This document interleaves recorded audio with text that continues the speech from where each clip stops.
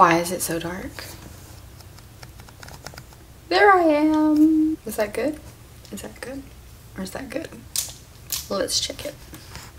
Hello loves, and welcome back to my YouTube channel, and I'm so glad to have you back. As you can tell, I'm really relaxed in my loungewear tonight. I really didn't feel like leaving what I had on, so I put my hair in a ponytail and we're rolling with this, okay? Today's video is going to be a little bit different. I'm going to be doing a video that is about moi. I'm sure you're all super excited.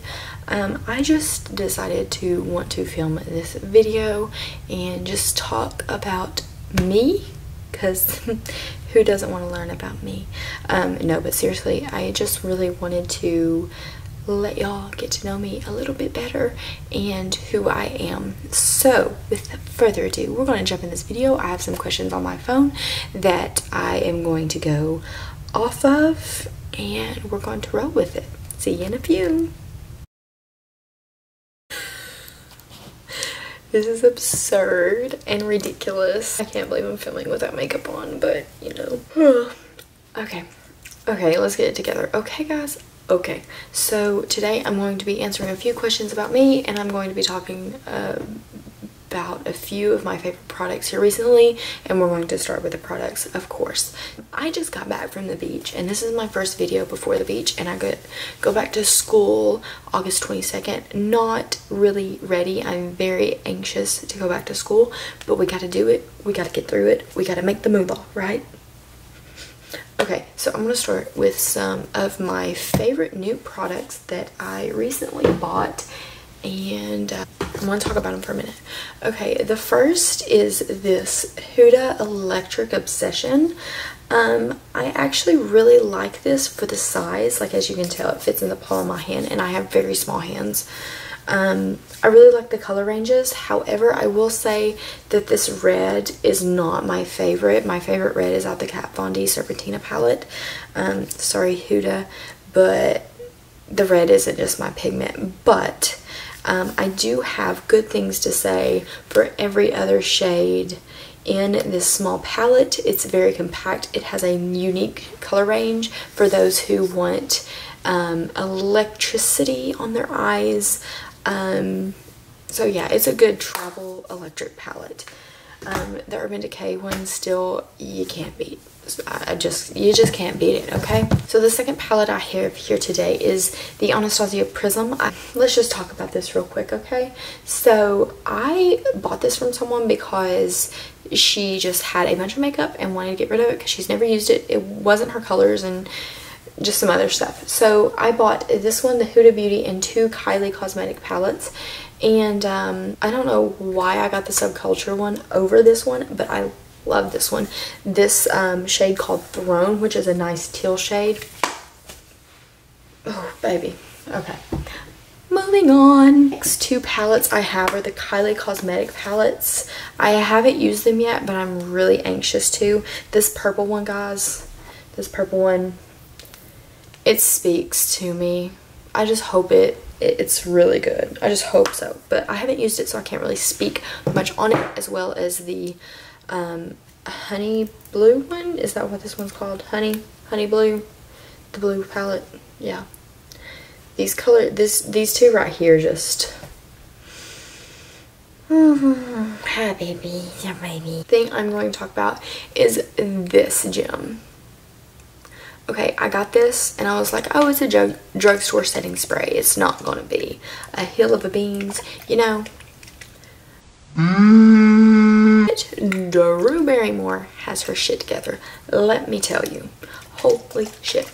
I really like this one. I got the matte one because normally I get the dewy one, and I wanted to step out of my comfort zone, so I got the matte one, but I probably will get the dewy one. However, the only thing I dislike, and I'm not really sure why my skin was doing it, but when I spray it and it sits, it leaves some white dots which blend out on my makeup, which is perfectly fine. Like, I don't care as long as it's doing my job. I don't care what it does. And guys, oh, it's not a Victoria's Secret perfume. This smells like a high-end perfume that I've used before. like Juicy Couture or Marc Jacobs Daisy. This one smells like Marc Jacobs Daisy. I'm not kidding. That's what it does. Oh my gosh. Okay, so that one's it. Also, y'all remember me talking about my little beauty blender from Morphe. Really, really great. Love it. Will continue to buy that other than a beauty blender, or a $20 beauty blender. I think that, oh, I got one more. So I have been wanting to try this. I'm not really sure why I haven't tried it, but they've honestly been out of my shade. I ended up getting the light beige. It's on the front. I was like looking all over for it like a dumbass. But it's on the front, and I got light beige because I have a tan right now. And I really like this. I see me using this as my new drugstore brand of makeup and foundation. It's cruelty free for those people that are vegans. It's sealed by PETA. So just to let you know about that. And I was thinking that I had more, but evidently not. We are now going to jump into some questions after we did a little product review. Okay, shall we start on these questions? My first question is, what is your zodiac or horoscope, and if you think it fits your personality? Okay, so I was born in March, so my zodiac sign is an Aries, which is a ram. Aries is awesome, okay? Aries is the first sign of the zodiac, and that pretty much is how those born under the sign see themselves.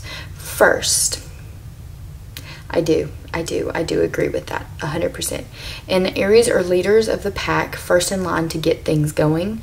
Aries are also a bundle of energy. Yeah, I'll just skip. I do believe that my zodiac matches my personality pretty spot on.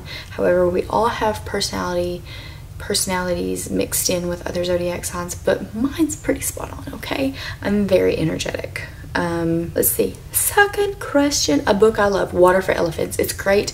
Read it. The movie's terrible, but read the book. You'll get chills. I also really love Aragon. For Paolini. I'm sorry if I'm butchering that, but those are my favorite books. Those are my favorite series. I have read all of them twice. So Water for Elephants and the Aragon series.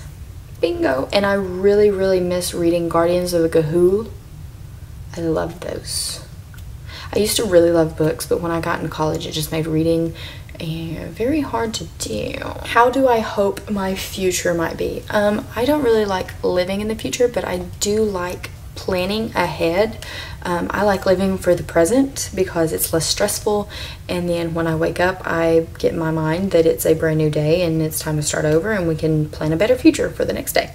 But in the future I hope to be a marine biologist, or and let's not say or, that's pessimistic, a little bit optimistic. I really want to be a marine biologist and a underwater photographer. I also really hope that makeup takes off for me and skincare with my esthetician. I would really... Somewhere you'd like to move or visit. Okay, I would like to move to Oregon. Oregon is a great state. I would love to move to Oregon. A place that I would love to visit is Australia. I really want to go scuba diving in the Great Barrier Reef. 5 weird things that you like. The smell of gasoline, the smell of elephant, the smell of horses, puppy breath, and puppy feet. One thing you're excited for. One thing? I'm excited for a lot of things. I'm actually really excited to spend my weekend with Adam again. That's really what I'm excited for today. My fears. This one's a big one and it really hits hard home, but I have a big fear of failing. Like this extreme fear of failing, like extreme. I also have a fear of heights. So those are my only 2 really big fears that I'm like, can't conquer right now. What you ate today? Lord. Okay, I came home and had, I was in a rush. So I had some gluten-free toast with pimento cheese. Terrible for me, I know. And then tonight my mom cooked something and I went and ate it. I don't know what it was. It was some kind of gluten-free, healthy burrito thing. I don't know. What you wore today? My work clothes. Things you want to say to an ex. This one is what everybody needs to do. Everyone needs to do this. Get it off your chest, okay? The first thing I want to say to my ex is thank you. Thank you for being in my life, and thank you for exiting my life, because I love who I am now, and I wouldn't have got here unless you exited my life and cheated on me, or I left you. Because I am so happy who I'm with right now, and I believe things happen for a reason and doors open and close for a reason, and I am here and I'm living my best life, and I am super happy and proud of who I am and what I'm doing now. 5 pet peeves. I am weird about pet peeves, but I'll give you some 5s. My biggest one is when things are on the floor. I do not like seeing things on the floor. If they're not put away, or they're not in a basket, or they're not on something, I freak out. And like, I will start cleaning, like mass cleaning. Like, I don't know what it is about things sitting on the floor that triggers like my OCD, but it triggers, and I'm just like a cleaning fool. Another pet peeve is when people get pets and then give them away and then get another pet. I'm sure, I don't even want to dwell on that one. That one speaks for itself. Third pet peeve, when people chew their food with their mouth open. Your opinion about your body and how comfortable you are with it. I believe this is a big one for us girls. Us girls struggle a lot with our identities and who we are and how we feel about ourselves. And I have struggled with this for a long time, okay? I was in high school and I weighed 120 pounds and I thought I was fat. It just never was little enough. I mean, I never was fat. I look better now and I feel better about myself now than I did back then. But I do like cake and I do like hamburger and I do like pizza. So, I'm happy with who I am. I'm still working on body positivity, but I am happy and I do love myself and I am comfortable with myself, and I will rock a bikini if I need to. However, I always am looking to improve and make myself a better person, and also just kind of make myself healthier. So that's what I'm doing right now. So girls, just love yourself for who you are, and just know that you're beautiful, and accept yourself for yourself and love yourself for yourself, and I promise it will go a long way. Like, sometimes I just gotta sit in I gotta sit in my room and I have to meditate, and I have to tell myself how pretty I am. I have to look in the mirror and I have to tell myself physically that I am beautiful and that I am worth everything. So just whatever gets you positive thinking and makes you optimistic. And like I said, this hasn't happened overnight. This has happened literally for years, like to me getting to this point in my life. It also really helps when you have positive people in your life that push you up rather than bring you down, and constructive criticism. Do you remember anyone you hated 10 years ago? I remember every single one of them, and I remember everyone that picked on me. So if you picked on me, I still remember you, but I love you anyway. I love you and I forgive you. But if kids are watching this, be careful who you're mean to, and be nice to everybody, because niceness goes a long way. And rudeness and being mean to people does not, and they will remember you forever, because I remember you. If today'd be the end of the world, what would you do? I would probably like sit outside with my dogs and just soak in life for one last time, and soak in this beautiful earth that God provided us with. Do you break the rules because of something or someone you care about? Absolutely. I will bend over backwards for my friends and family.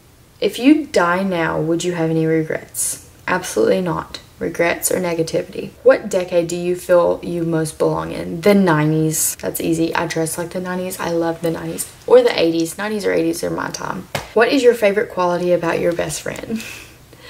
I guess her ability to make art would be number one. Like, her artistic views made us super close, I feel like. Another thing is just her compassion for everything, and like how she's just beautiful inside and out. I think that's one of the qualities. Who are you closest to in your family? Why? This one's actually really hard. I'm actually really close to my grandmother and my grandfather. However, my grandfather passed away last year with Alzheimer's. So it's been really hard living like without him, but I do have my grandmother still alive and she actually lives with me. So I'm really close to her and my mom now. When you were younger, what did you think you were going to be when you grew up? A veterinarian. I'm still kind of on that path, but I changed it because I don't want to be that much in debt and I'd rather be out in the environment with animals. If you could identify with one fictional character from a book, show or movie, who it would be? Octavia from the 100. Oh my gosh, she's a badass. Is your favorite attribute about yourself physical or non-physical? Non-physical. I think it's my ability to bounce back and have like a very strong, outgoing, non-emotional personality. Do you easily accept compliments or do you hate compliments? Everyone should love compliments. So yes, I do love compliments. What's one thing that's happened to you in your life that made you feel weak? I think it's when this one boy broke my heart and shattered it. I was pretty hurt for a while because I actually really did care for him for a long time and I really felt backstabbed rather than like rejected. I felt like I was stabbed in the back, so it took me a while to get over that. If you could change one thing about yourself, what would it be? Like physical? Like my nose. I don't really care for my nose. Where's your favorite place to escape to? My favorite place would be anywhere with my dogs. Who is the one person in this world that knows you best? My mother. My mother knows me inside and out because she birthed me. I was literally inside her. So she knows me best. But aside from my mother, I would have to say Adam, which is my boyfriend of 3 years. He knows me. He knows me very well, actually. He knows me better than myself. Okay, guys, I think I am done answering some questions about myself that I wrote down. So if you would like anything else, you can comment them to me. I'm going to go edit this or I'm probably going to just upload this and edit this tomorrow because I got tired. Like for some reason, like all this lavender just hit me. So thank you for watching. Sorry if it was rambling and sorry if you weren't interested and sorry if it's not makeup. So thinking about going to like TJ Maxx and buying some foundation and makeup from there and seeing how it works and making a fun tutorial. So I can either do that or I can make Adam sit down and film with me and do my makeup. So you just let me know what you would like to see and I'll see you soon. Bye.